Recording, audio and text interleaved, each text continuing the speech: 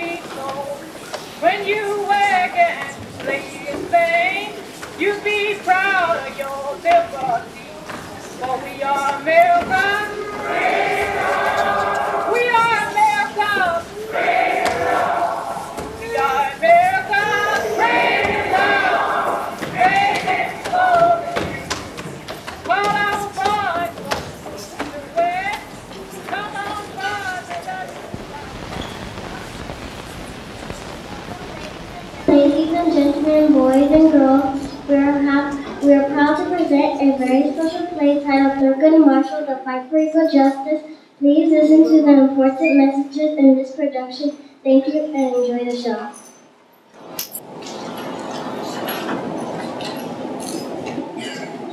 After the Civil War, black children started to go to school, but especially in the South, they often had to attend different schools than the white children, a practice called segregation. These schools often had fewer teachers and supplies than the white schools. On May 17, 1954, the Supreme Court of the United States issued an opinion that said segregation in the school was illegal and black children must be able to go to school with white children. Many considered the opinion called Brown versus Board of Education to be the most important decision the Supreme Court has ever made. The justices on the court had taken a stand. They said the Constitution stood for real equality, even though they knew that many white people would be angry and fight hard to keep black children out of their schools. A black man was responsible for persuading the justices to do the right thing. That man was a lawyer named Thurgood Marshall.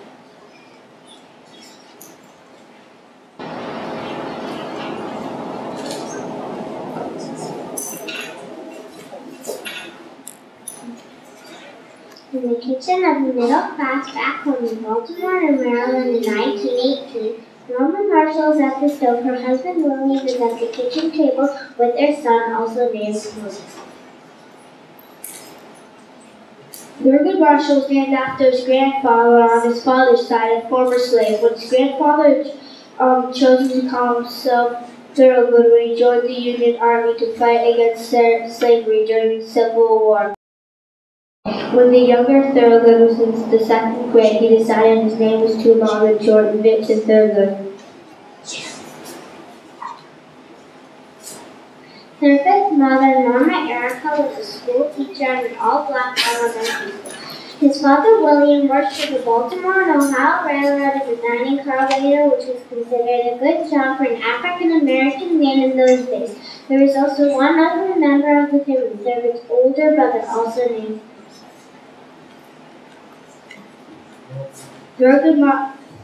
General Thurgood trudges and throws his school and climbs to the table.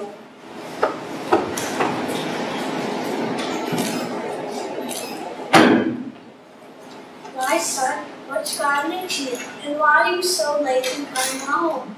I had to stay after school again. Let me guess, your big mouth got you in trouble again. Willie, right now you're the one with the big mouth. Alright, Thurgood, what happened this time? Normally, you know Thurgood is just a high-spirited boy. Takes after his great-grandfather about all the way here from Africa. The way the folks tell it, that man was so feisty, his owner had no choice but to set him free. Now, son, go on and tell us what happened. During geography, Fred leaned over to ask me if white children in their schools were as bored as we were. When I was going to tell him I didn't understand why we should be separate, anyway, I never thought geography would ever be interesting. When the teacher told us we'd have to stay after school because we were talking, he said we'd have to stay there until we memorized another part of the Constitution. Which piece was it this time? No state shall make or enforce any law which shall abridge the privileges or immunities of citizens of the United States, nor shall any state deprive any person of life, liberty, or property without due process of law, nor deny to any person within the jurisdiction of the equal protection of laws. Do you know what that means? It seems like a long way of saying all citizens of the United States have to be treated same under law. Good for you, Thurgood. See Seeing as how you take after your great-grandfather, I think you're going to know the whole Constitution before you get out of grade school. How about some soccer?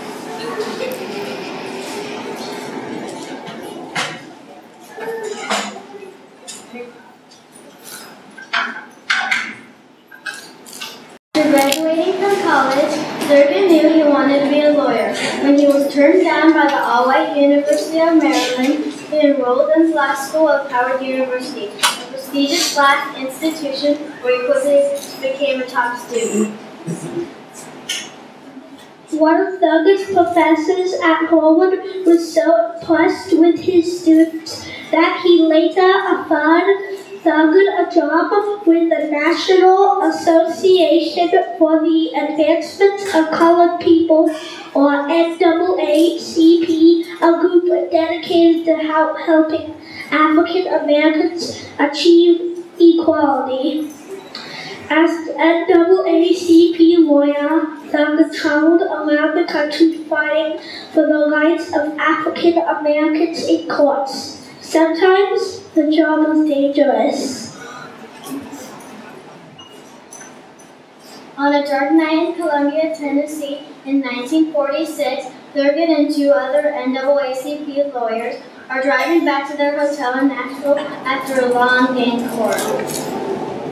Ooh, that was a good day's work. Yeah, 24-hour brothers back to jail, one to go. I can't imagine what it was like after thinking arresting 25 men for attempted murder. It's the cops who ran the black neighborhood, not vice versa. There's not a shred of evidence against any of those defendants. Speaking of cops, we're about to get pulled over.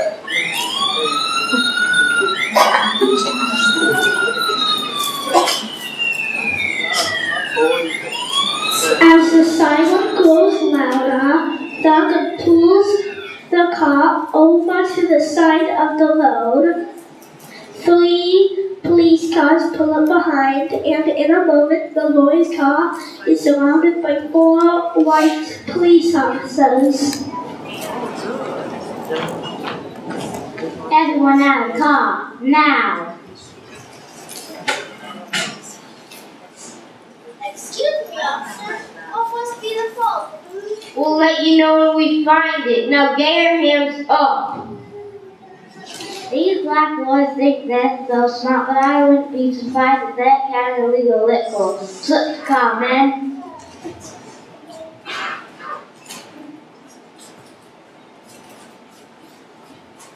I don't see anything, boss. Just a bunch of law books and papers. Don't worry, we'll get it next time. Alright, boys, you can go on this time, but you better hide till they're out of town.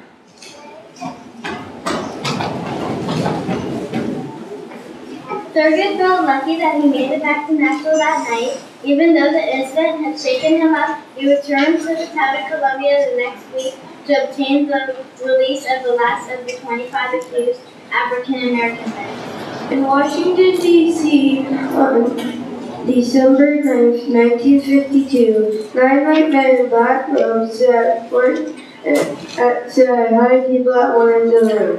The overflow audience includes many lawyers and reporters who have come to the case called Brussels' Board of Education being argued. Your Honors, the 14th Amendment of the Constitution is a guarantee of equality to black and white children alike. There is no evidence that black children don't have the same ability to learn as white children. What the evidence, though, does show is that forcing black children to attend separate school hurts them because it teaches them they're not as good as white children. Mr. Marshall, don't you think we have to recognize certain facts of life, that this is how some people want to live? No, to accept segregation as a fact of life is to accept that black children don't deserve full equality. The court should make clear that that is not what our Constitution stands for. Inside the Supreme Court about an hour and a half later. I have for announcement in the judgment and opinion in court of Brown v. Board of Education, in which young black students have challenged the constitutionality of public schools that segregate students by race. Hey, wake up, it's the Brown decision.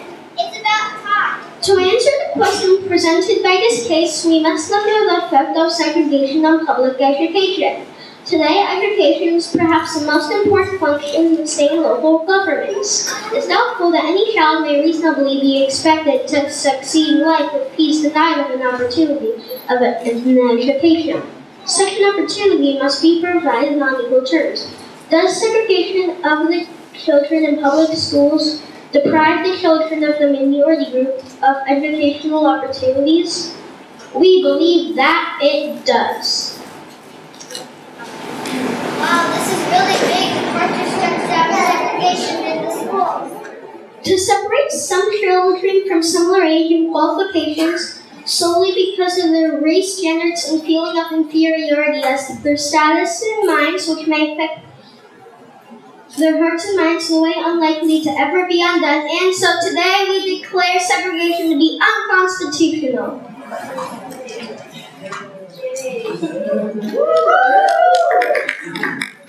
After winning the Brown case, Thurgood continued his legal battles on behalf of African Americans.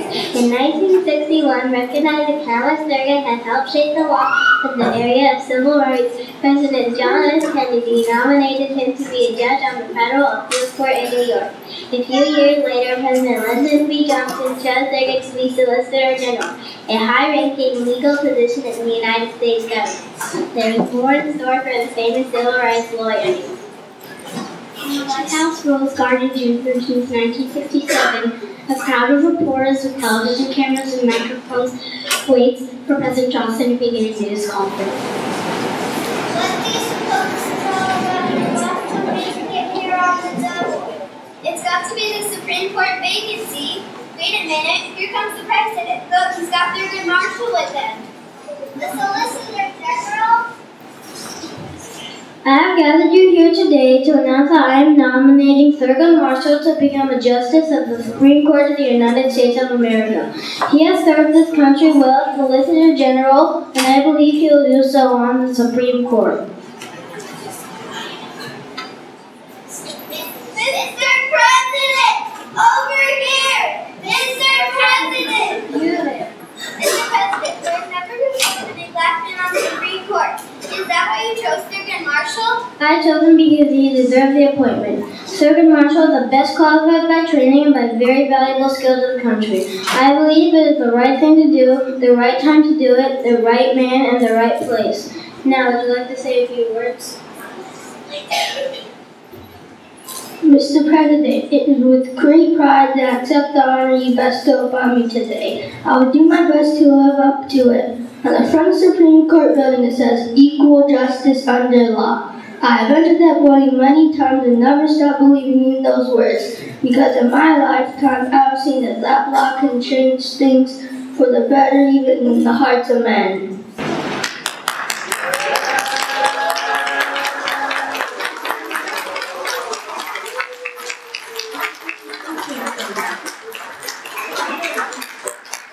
Ladies and gentlemen, thank you for coming to our play. We hope you learned something important from this play, and we hope you enjoy the show.